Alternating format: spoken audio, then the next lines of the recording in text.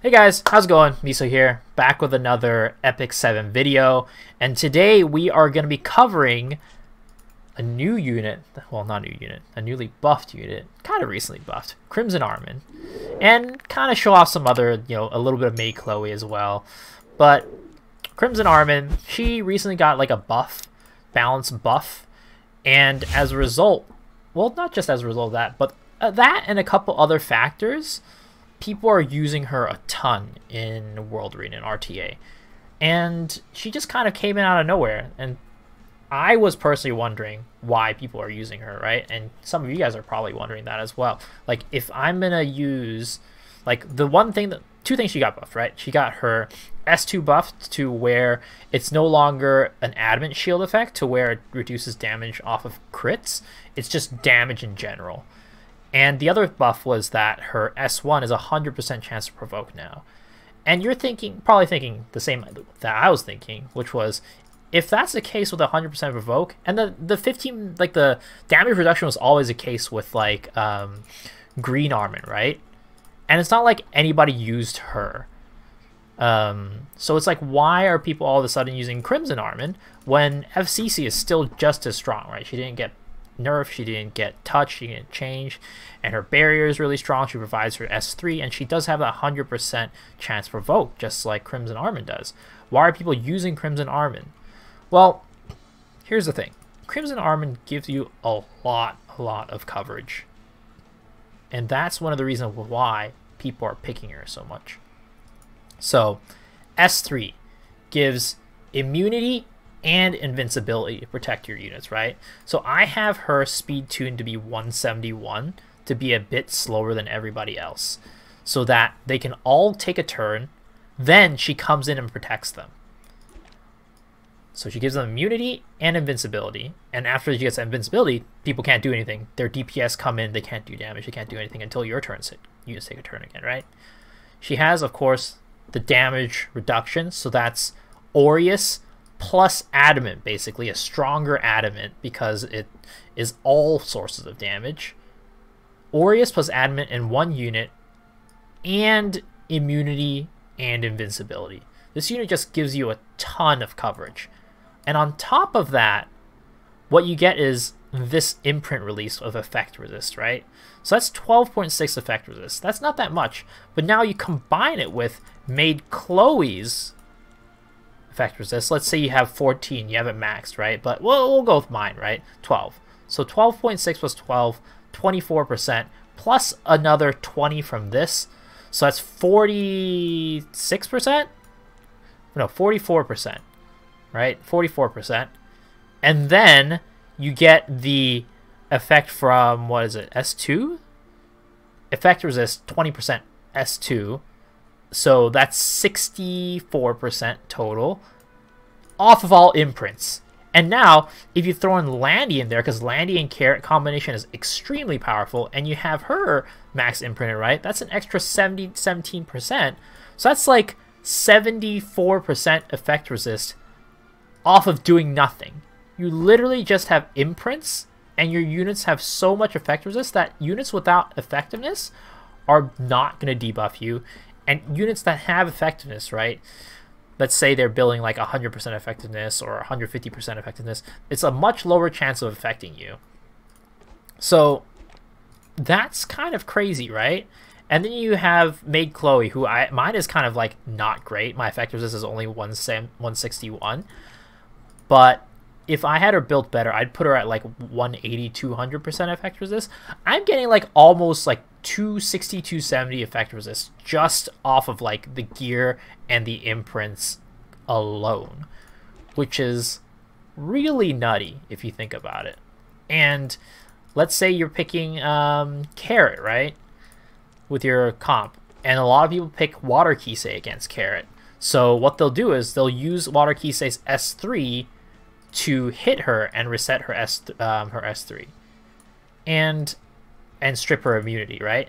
But if you have all those pieces combined with the Landy, with the Maid Chloe, with the Crimson Armin all together, she's going to take so little damage because she herself is tanky, usually built, and then you have the Aureus from your Carmin and you have actually I don't know if that effect stacks the adamant shield effect that she has plus the the Crimson Armin one. I'm assuming it doesn't.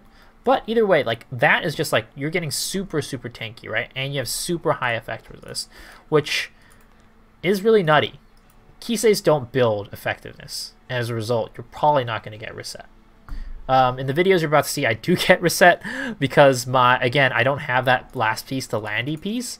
But again, it's still a lot lower chance of getting reset as a result. That person probably got lucky, or they're one of those weird ones that built effectiveness, and as a result, they just don't do enough damage. But yeah, so that's really the reason why so many people are picking Crimson Armin, just because there's so much coverage that she provides, and you combine her with Maid Chloe, with a ton of heals, revives, attack buff for offense, and you got the defense from her. It's just kind of like an unbeatable comp almost. And let's say that, you know, it saves you against Basar as well because your mate Chloe has the cleanse. It's just a very flexible and versatile build, like unit and build and kind of team comp as a result. You're not always going to get it, of course, but when you do, it really works, as you'll see in the couple videos, in the couple clips following. Oh yeah. Hopefully you guys enjoy this video, and here are the rest of the clips. Actually, you know what? No, we'll pick the RB, I think.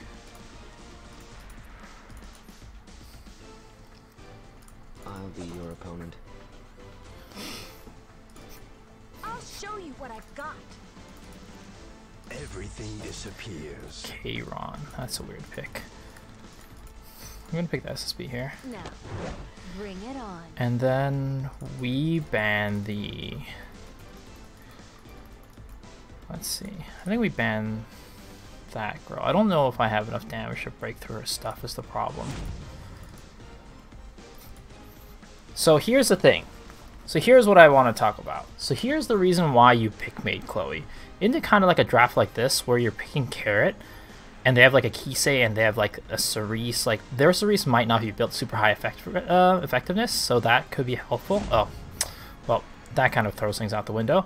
But we can still, what we can do is we can still imprint release her, right? Give her a little bit of extra F-res so that she could at least have a higher chance of resisting everything. And we'll see how this goes. Because the thing is, she's going to want to open up S3 onto your Carrot, right?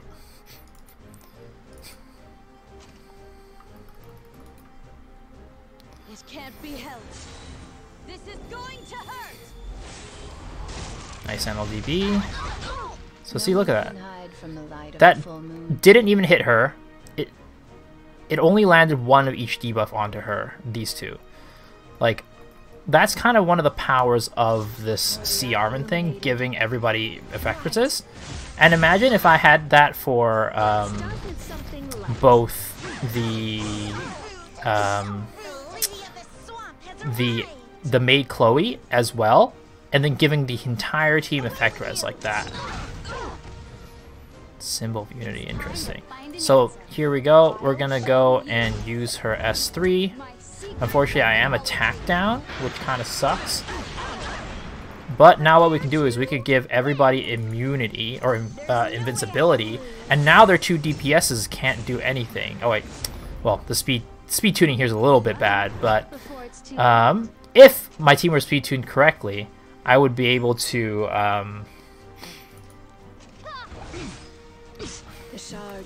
have her not be, or like have her be in invulnerability. But unfortunately, my team is not speed tuned that well. I will not just stand by and watch. So now this is a precarious situation, right? Because he wants to use K-Ron's S3 to kill her, but she can't. So now she has to use her S2 or S1 onto a unit that doesn't matter. And she can't, yo, thanks for the sub, Mish. Oh wow, that did like nothing. Oh well, now she's gotta use it anyways. So now the Kayron is kind of screwed because he goes before the RB, right? And as a result, he can't do anything. And he just concedes. So that's one of the powers of having this Crimson Armin here. It's just that invulnerability that she gives. It just screws with a lot of comps and lineups. Now, if my comp and lineup was a little bit better speed tuned, my SSB would have gone before the Crimson Armin, and then she could have gotten the protection from that as well. But because it isn't, that kind of screwed up my my plan. But yeah, so that's kind of what happened there. So we'll continue doing that with this lineup. Oh wow, that's an interesting ban. I think we're gonna go with the carrot here again. You'll regret this.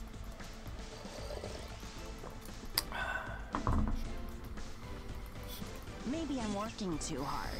Falconer Clury If you're ready. into the Crow.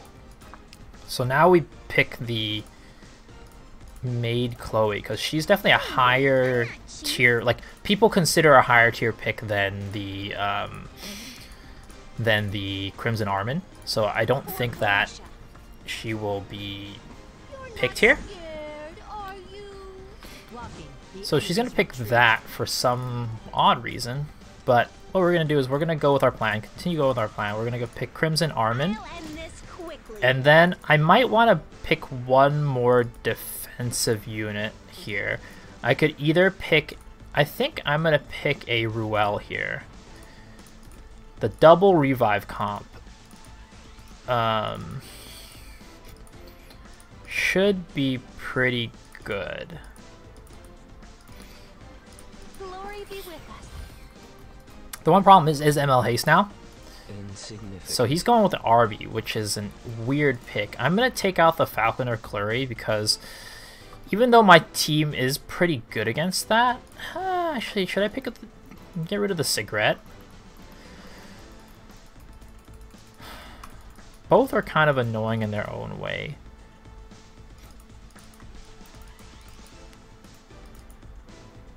I'm going to pick this. I'm going to ban that.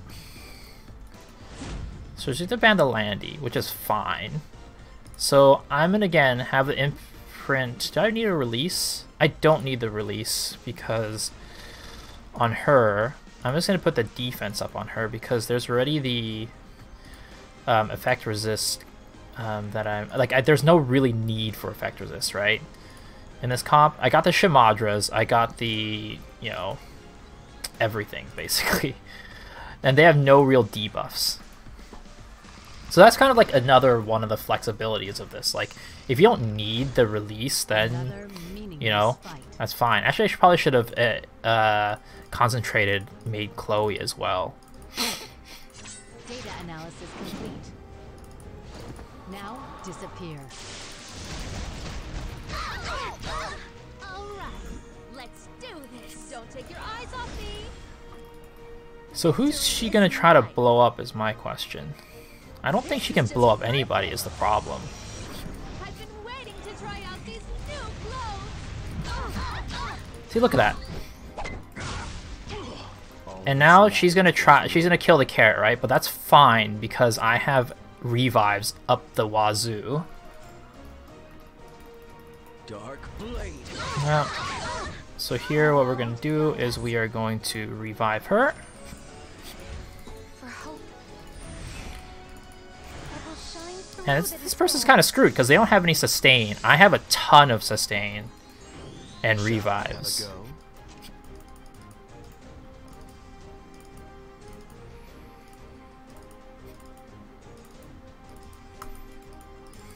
And he's just like, what do I do? So he's just going to put up defense buff is what I'm assuming. Yep. But that's probably going to get stripped. Well, then again, he does have like other stuff as well. So I might have been able to hold on to that, but at the same time I do want to give my carrot attack buff, right? So I think that that cigarette is done. That cigarette is probably dead. Oh wow, that landed nothing. Holy. Do I want a soul burn here? I don't think I need it. Trust me. So now they can't do anything. It's like, well, now they got 2 turns of DPS that just do absolutely nothing. I'll be your opponent. I'm not afraid. So, do I need to heal anybody? I don't think so, because I have the revive and I have my maid Chloe coming up. So she's gonna try to hit her. Yep, and my people are tanky.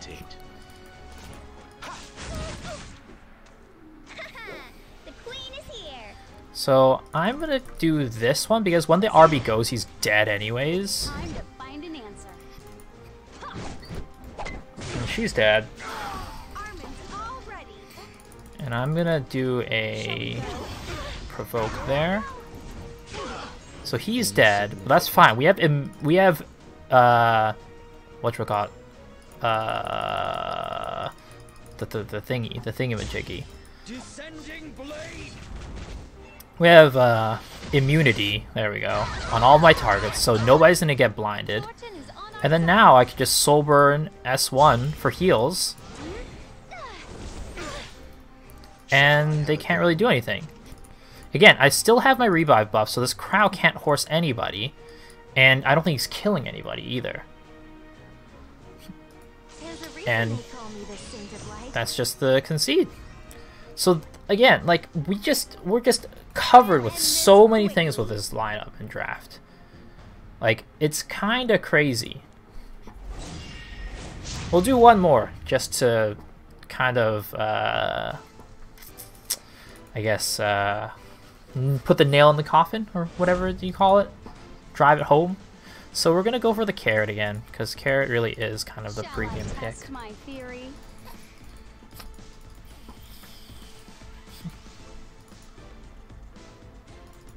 At your positions. So they're gonna go General Purgus. And who else? Both the Golden Boys are banned. Shall we wrap this Tea up? time. So we're gonna pick... Again, we're gonna do the Maid I'll show you Chloe what I can do. and the Crimson Armin. Prepare to win. An eternal night will reign. Now this is a little bit less, I guess, how do you put it? Secure this time?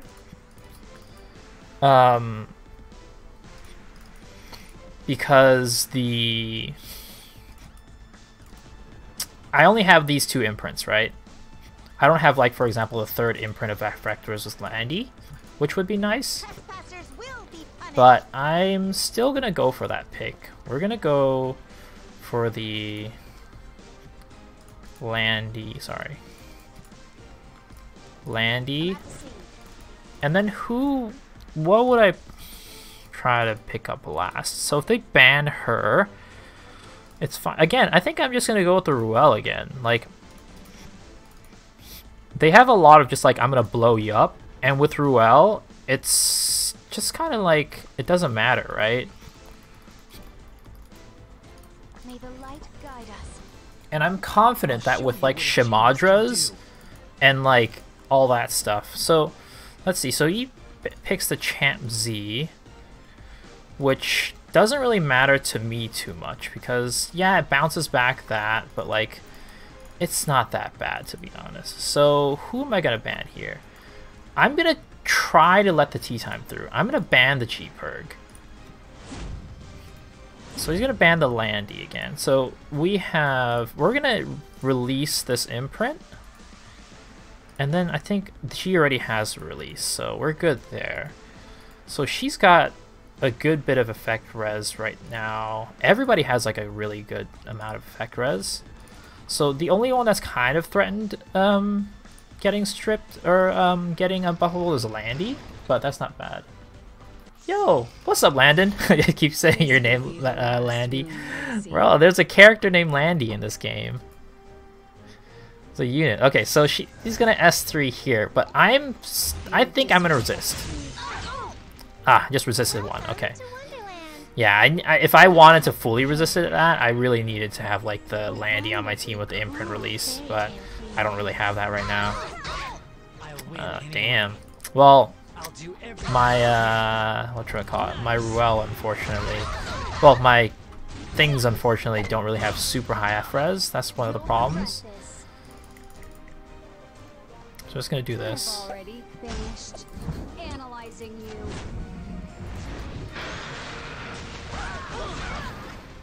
Nice burns. So that's why I'm not afraid of the Champ Z, right? Because the Champ Z is not going to have that high effectiveness to where, let's see here. I'm just going to do it on her. There's no need to worry now. And then we're going to do this on everybody, except for Maid Chloe, unfortunately. But that's fine. So this protects my carrot. An eternal night will reign. So she has to go on the S1 on the Maid Chloe, which is fine. We can always revive her. That's stunned. Will you join me for a tea party? The shards of moonlight will fall. Again, she just doesn't do enough damage to really be able to beat through her, right? Don't waste my time. And then now she's up, and she gets heals, and then she gets to put on the revive buff. I'm not cheap. Arrogance. So I'm really not worried about her at all dying. Glory be with us. Honestly, so that girl's probably... I'm gonna put this to seal the deal. Okay, we're just gonna do that. This quickly. And we're going to provoke her. Perfect. It's time to find an answer. And does she need detonates? I don't think so, because that's probably just going to happen on its own. So, but whatever. We'll just detonate it. Yep. You who do know the terrors of the So she is gabbed here, which is kind of annoying. But we got revive. So we're fine I'll there. show you my power. Are you ready to order? And yeah, this is just a really straightforward fight from here on out. Let's just bop her. May the light guide us. Let's continue to bop her. We're not really, again, we're not threatened by the Champ Z at all. From the light of the full moon. So she didn't gab this time, so that's good. Unfortunately, she's going to reset her here again. Yep. Shall I test So that's a my little bit theory? unfortunate. So we'll just go on her. But she's dead. Perfect. And I mean, from here on out, it's just really easy. We can't lose. We have so much sustain, so much damage, so much everything. So there we go. Easy. So there you go, guys. Those were the RTA clips. Hopefully you guys saw the power of this unit. You definitely, like, it's not a DPS unit, right? So you're not going to see the power, like, just right there. But it's really, really strong, trust me. So here are the stats of my Crimson Armin. She's 171 speed again. You want her to be pretty slow to come after your units. She's got 100% effect resistance, so just give her a little more of that effect res to resist some of the units that don't build all that much effect resist. And you, of course, you have your stacking effect resist with like Maid Chloe and stuff. So she's got a ton of effect resist just, you know, right off the bat. So you want to build her really tanky. I have her 22k HP, 1900 or 2000 defense, and she gets more when I imprint concentrator, right? Built tanky, built slowish, but not like a turtle, because you do want her to take a turn. And then my carrot is not like crazy. She's on counter as well, which makes it so that if I want to build my Crimson Armor a little faster, that's probably not going to happen. And there's also a little bit of RNG here with her being 177 speed. So if I were a normal person not using her for some dumbass comp in Guild War, I would put her on a little, you know, a little bit faster speed, maybe like 190, 200 speed, to like come right after my Maid Chloe, right? So 190-ish speed, build her bulky, high damage. She doesn't need a ton of effectiveness, but with the kind of the meta going on right now with, like, of course, like effect resist units, and effectiveness being more powerful, I might want to boost her effectiveness a little bit higher. There's that. And then I also have my maid Chloe, which again is kind of scuffed. She's using like level 75 gear, 78 gear. I don't have her on great gear. She was just kind of built like last minute. But again, build her tanky, build her fast, decently fast, and build her high F res as high as you can. And then my Landy is also not great. She's Bruiser Landy, built kind of tanky. I wish she was tankier, but yeah, around 200 speed, 3.2k attack, 260 crit damage, 95% crit, just bruisery all around. I wish I had a higher level guiding light, but whatever. And of course, build her with immunity. Any unit that doesn't take first turn, if you have immunity on them, you can never go wrong with it. But yeah, those are my units, and that's the video, I guess. Hope you all enjoyed. Remember, hit that like button, smash that subscribe button, hit the bell, all that stuff. Comment down below on what you want to see next. And I'll see you on the next one. Peace out.